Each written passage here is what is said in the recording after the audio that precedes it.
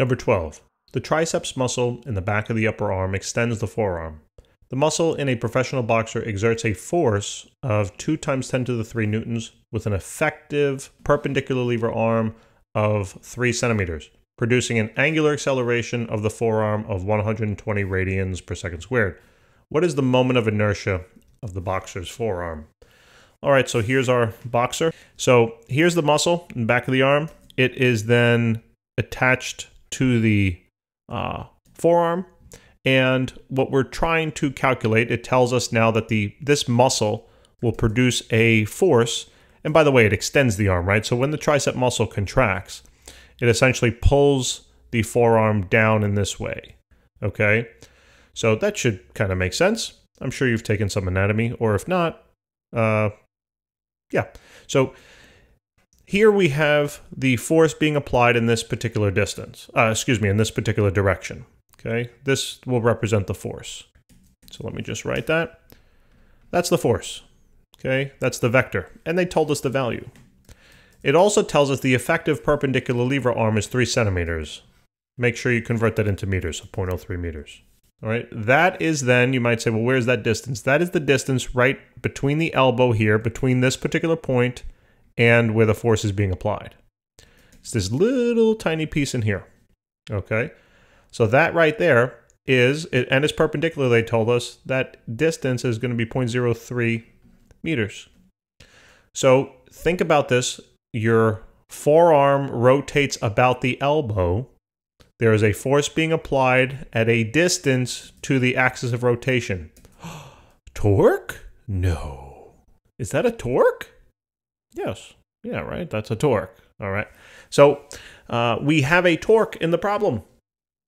How do you calculate torque? Well, remember back to last chapter, okay? Torque is simply equal to the force applied, multiplied, then by the perpendicular lever arm, or the distance, the perpendicular distance between this force vector and the axis of rotation. All right, so just keep that in mind. So now basically, we know that these two give us a torque. So what I'm thinking now to myself is these two values right here give me a torque. The problem also says that this forearm will be rotating or has an angular acceleration of 120 radians per second squared. So it gave me an alpha.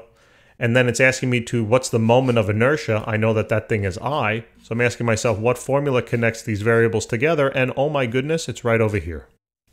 All right, there it is. Bada bing, bada boom.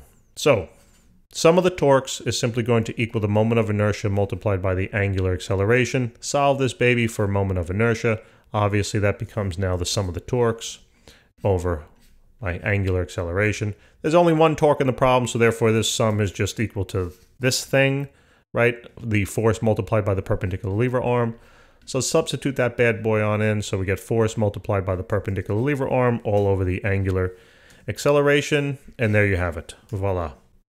So, moment of inertia is the force applied, so 2.00 times 10 to the third, multiplied by that perpendicular lever arm, 0.03 meters, and then divide that now by 120 radians per second squared.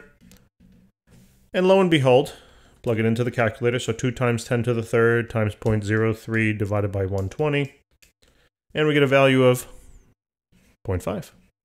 So 0.5, and I guess we'll do 3 sig figs. Even though there's no decimal here, so I know it to be 2, but sometimes they say, well, it could be 3. I don't know. Whatever. So 0.50. The units then of moment of inertia, you can memorize this, or you can always get it from deducing the fundamental units in the force and in the lever arm, but you should be left with the value of kilogram times meter squared. Those are the units. All right. Thank you, guys. Easy video here. Simple problem. Not bad. Make sure you study hard. Keep up the good work. All right. And subscribe. Hit that like button and help us grow. Thank you very much.